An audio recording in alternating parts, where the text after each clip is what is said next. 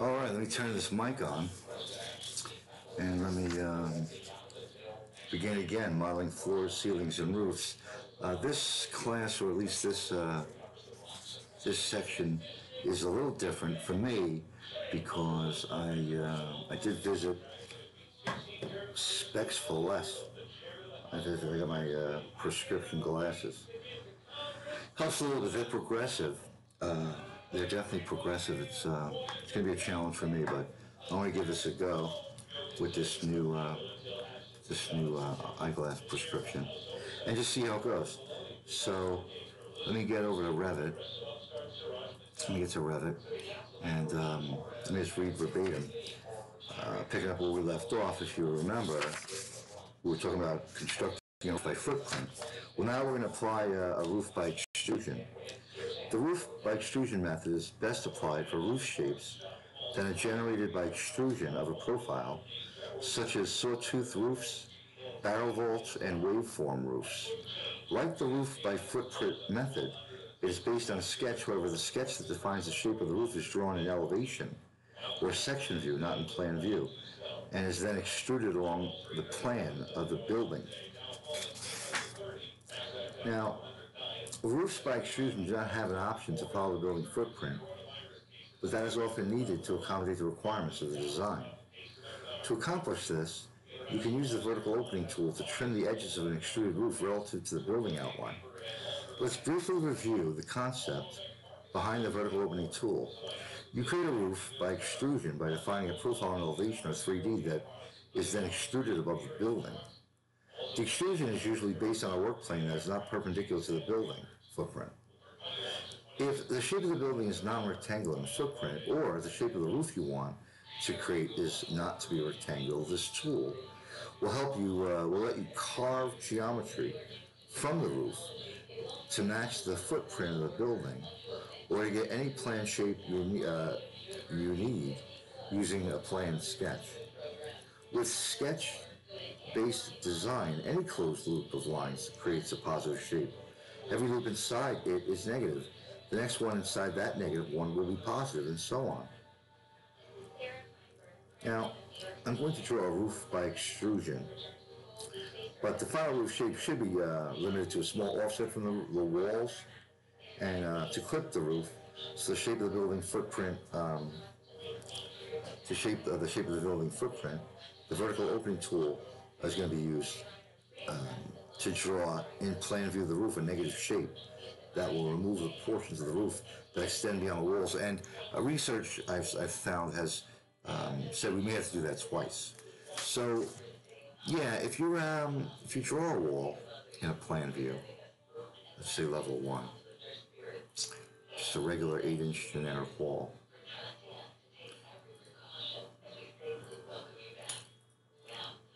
and we were to go to let's say let's create let's go to south elevation, and let's create a level, and let's call this one,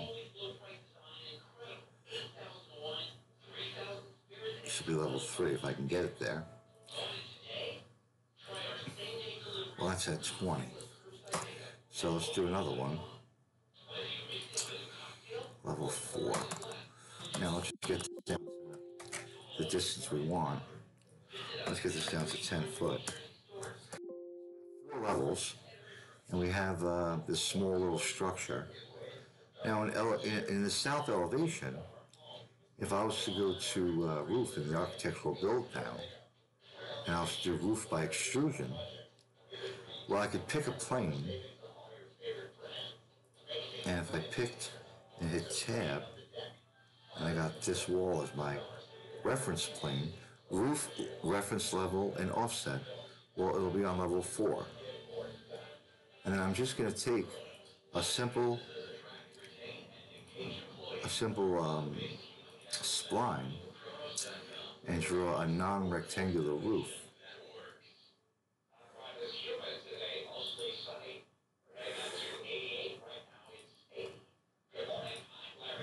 And that'll be the extrusion. Room bounding, reference level, plumb cut, thickness, well, you see the roof type has already been selected for us. If I was to go to generic 9, well, you see the thickness is there. If I was to go steel truss, you can see there's a thickness there. And we could bring in other types of roofs. All right, so I just created the one roof. Let's take a look at it in 3D. And as you can see, if I shade this a little bit, you'll see you have this roof that indeed does exist above the walls. Now if I grab these walls and I attach top base, you'll see that in elevation, the walls will attach and conform with the shape of the roof. Now, this is a little tricky, but if we were to go to a floor plan that has the roof, and we wanted to, as you can see, it's not overhanging over here, there it is. It's not overhanging over here. Well, we could, as you can see, we could change that a little bit, right? If we view tile views, ZA, let's close some we don't need. I don't need level 1. I don't need level 3. ZA, tile views, ZA. So I have the 3D view, level 4, and the south view. I want to turn the underlay on in this view. If you go to level 3 floor plan, I want to put on underlay. Underlay, I want to put underlay level 1. I'm just going to apply. Let's see here. Let's see if I can get what I want. Am I in the right view here? I am in the right view, right? Wireframe, look down, level 1. So you can see, we're on level 4, but you can see with the underlay on, we have the floors underneath. Now, if I was to select the roof, you'll see there's a tool that pops up called vertical opening. Now, this is a little tricky, but I found that if you draw a line, and let's say I wanted to just let it overhang a little bit, and I'll just bring it up here. I could change this later. Now if I could leave this open, I tried closing this loop before, and it returned an error message. But let's see if this will cut it. Lines must include the highlighted lines are open on one end. Yeah, no, I know, but it gave me an error message when I closed it. And this isn't what I wanted to do. But it's going to cut the center of the roof out. That's not what I wanted. Detach targets. Now, see? You see how I cut the roof? That's not the way this tool's supposed to work. You're supposed to be able, see if I close this loop,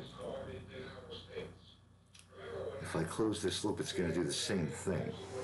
If I close this loop, let's see if I can do it this way.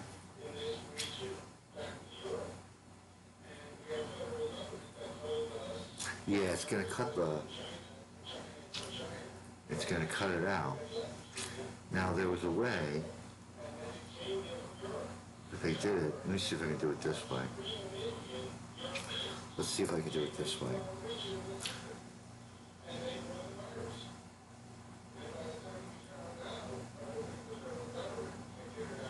Oh, this way, this way, this way.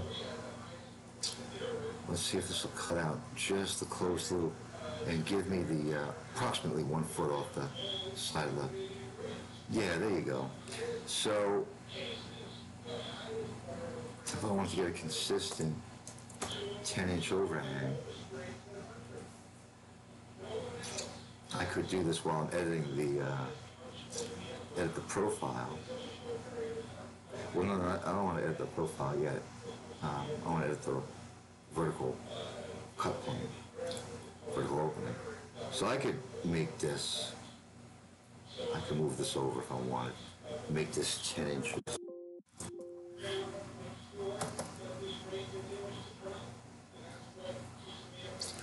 Hold on, we get it. So if you wanted to get it accurate, select the roof, vertical opening, select this line, zoom in, grab its dimension, change this to 10 inches, come around this guy, grab this one, find its dimension, change it to 10 inches, same thing at the top, find its dimensions, temporary dimension, keep this all, again, that's a little more shallow than I want, but this is just for this is just for this exercise. I can bring this up just a little bit, make a coplanar with that. But now we still have this one piece. If you remember, we still have this one piece. So we would have to, when we created that, we have to drag this to make sure it was 10 inches over. Or we can cut this out too. There's no reason why we can't do two. So if I was to create a vertical opening, another one, it may let us do it, another vertical opening. It might not let us interloop two of them. But if I was to grab this one and come, highlighter lines overlap, lines may not form closed loops. Well, let's just hold that thought. Let's double check this one. This is supposed to be 10 inches, right?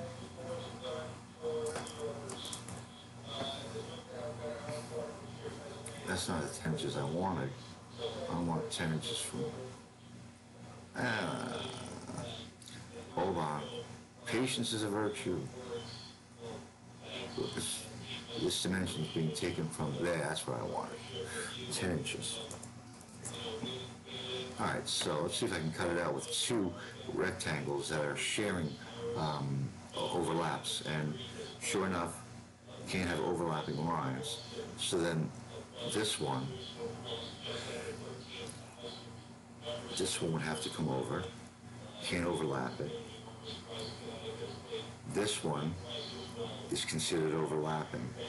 So that's, again, is that overlapping? Yeah, see, it's part of the, it's locked into there. Well, let's see here.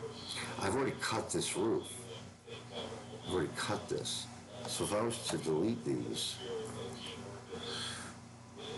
delete this one, let's see if it would create a problem for us. Would it revert back to just a hole in the roof? It may. And that's exactly what happened. So you have to experiment with that, but you're able to shave off and carve off pieces of the roof. If indeed your intent is to create a non-rectangular roof, and there's absolutely nothing to say that this roof could have been not perpendicular to the line of the building. Let me just get this back to where it was. All right, so again, you may or may not, may have to do this in the roof creation itself. When you're creating it, maybe bring it vertically. Yeah, you could say vertically 10 inches above overhang. Let's see, is it locked? No. In any event, that's basically the way that you do a roof by extrusion. And it's as simple as just an elevation line. Any shape you want, right? Roof by extrusion. Any shape you want. All you have to do is pick a plane. Or pick a line. And use the line that it was sketched in. So picking a plane is always useful. But again, if you wanted to have that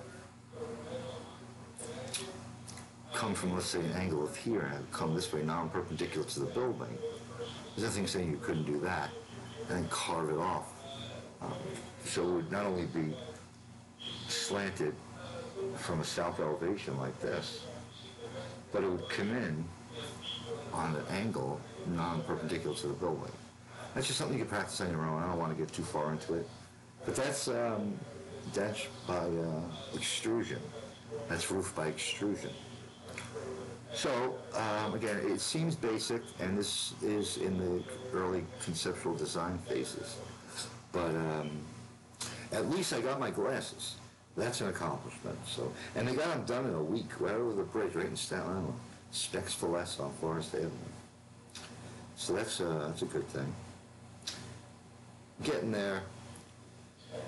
This building information modeling can be real taxing on you. You gotta really eventually walk away and work on yourself, you know. So hopefully we have that luxury now that we're in a waiting pattern. I guess it'll be interesting to see what happens at the end of July. But a lot of current events going on, a lot of things reopening today. No malls yet, no malls. No baseball stadiums. Casinos are opening up soon. Restaurants, but for outdoor dining, it's going to be slow. I hope they really they can balance this, because millions and millions of people they're susceptible. They're going to be susceptible to this volatility in the market, present company included. But again, no risk, no reward. So at least if you were following along for the past few months, we didn't fill our days with unproductive time. Some of it I did, but I try to remain as focused as I could, because there's a lot more. And you know, once you get through the 3D aspect of it, and you look back and you start annotating it and pulling and deriving all of these attributes and these variables from the model, you're going to start to see how that initial time we took modeling it is now going to work in our benefit when we document it, because we're going to be able to pull so much information from these models that have been inherently embedded with metadata. So, not to beat a dead horse, but I can't rest on my laurels. Let me get back to this tutorial. Stop it. I'm using a new editor and a streamer, encoder. So let's see how this works. Anyway, stay tuned. I'm trying to get, I guess subscriptions would help, but that'll come over time. I'm getting a lot of views, a lot of watch time,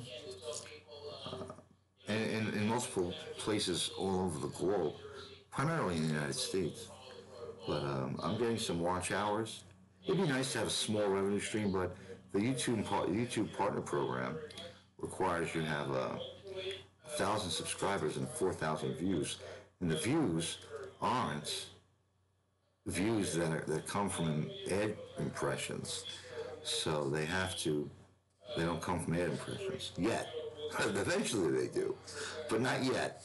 Not yet. So it's going to take a long time. It's persistence. And again, you know, this is a perfect example. The online portal is a perfect example of how this software works, because it's so integrated into our economy and into our everyday workplace, our workflow. And again, I'm not trying to change every company's culture, but if you're in this line of business, I would definitely give it a thought. I'm using it in various different methods.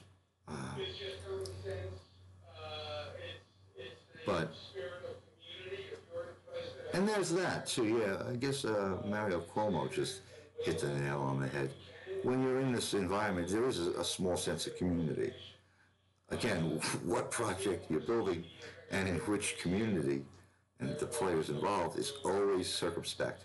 Because again, I've been in a lot of online meetings and people just join and they don't say anything, and they're perfectly capable of seeing the transmission, and they get to make their own decisions based on silent witness technology. And that's not fair. That's not fair. So online collaboration is something we really haven't gotten into yet. We talked about it, and in a work setting where there's multiple workstations, it's one thing, but from a distance where there's no one next to you to test to see if your model's updating and everything's working accordingly is tricky. And that's the goal. If you can make an organization run where you never have to see each other, isn't that an accomplishment, right? Isn't that an accomplishment? Making a team of folks, for lack of a better term, that somehow can find a way to work together and reap the benefits of the collective efforts without ever actually even being in the same room with one another. And that is the ultimate in non-collaboration. If you're in a collaborative environment, aiding and abetting, corroborating, all those things hold true.